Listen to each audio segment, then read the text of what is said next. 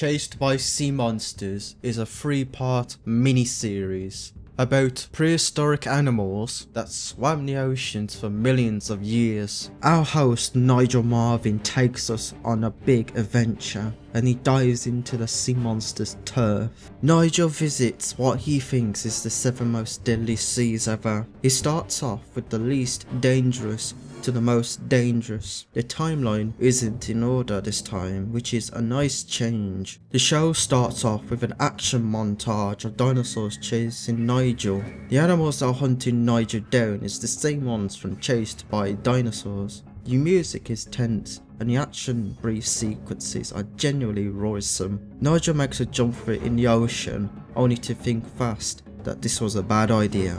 Nigel has a long piece of paper that shows a timeline of prehistory. We get a 3D vision of the timeline, which is a core gimmick when doing scene transitions for each time period we enter in. They have creatures in the 3D version and on paper to quickly identify the time period. Nigel goes back in time to visit the dangerous seas, but he also briefly touches on aspects on the outside of the waters, such as the animals that live ashore and in the sky. As a kid, I always loved the little side moments. It's those little moments of land animals near the oceans that gives the ecosystem life, therefore more believable. Speaking of ecosystems, Nigel not only comes back to visit the seas, he also goes back in time to explore other life during those time periods. He communicates to the audience to tell us why certain environments are the way they are now. They're going back to see the sea monsters, but that will be a strict and closed motivated excuse to go back. Fortunately, the show is more open and isn't afraid to touch on the secondary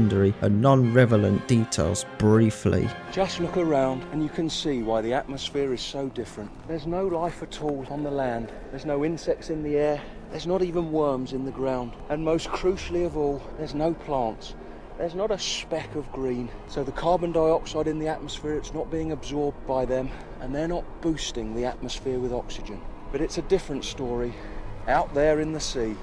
Throughout the series, Nigel dives into his round cage to get up close with the sea monsters. I like this as it's a way to interact with the sea animals, but Nigel mostly dives into the waters to swim with the sea monsters. He gets up close and interacts with the animals way better this way. He goes inside his cage during the Dunkleosteus and Megalodon encounters. When those moments come into play, the animals smash the cages because of Nigel taunting them with something they want. Nigel sometimes does his little experiments to reveal the sheer power of these carnivorous sea animals, such as the Megalodon test, by having a fake sea mammal pretending to be its prey.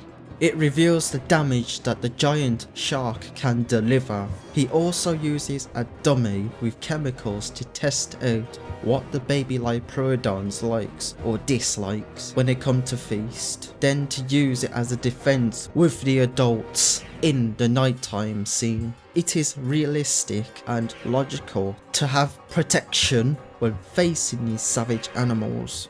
My favourite moment from the series is the 4th deadly sea. The sequence where the Basilosaurus arrives at the crew's boat to nudge it. Nigel dives in and uses the boat as a shield. The sea is empty looking and the depths feels dark and endless. It's very creepy for me in a positive manner. What makes the sequence even more terrifying is the snake-like whale arriving to Nigel's side. It's been introduced with suspenseful drum music. Too close.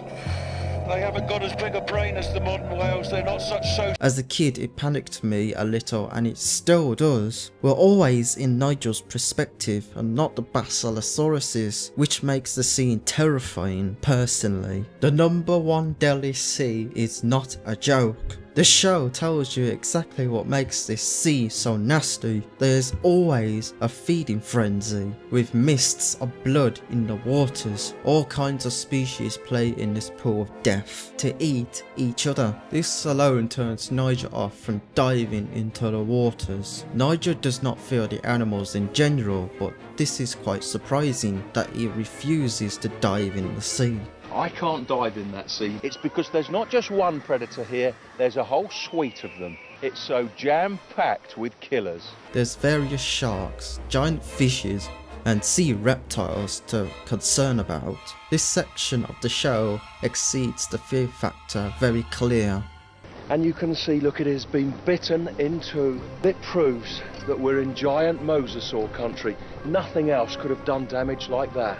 Sea Monsters is overall a fun and adventurous ride. It's straightforward and informative. I never knew about the sea monsters, and my introduction to these prehistoric animals in the past wasn't that exciting. That's until I watched this show. I learned a lot and it makes me interested in them even more. I still watch this show to this date, and because it's well executed and thrilling to watch, I highly recommend this if you want to learn about sea monsters and to be entertained at the same time.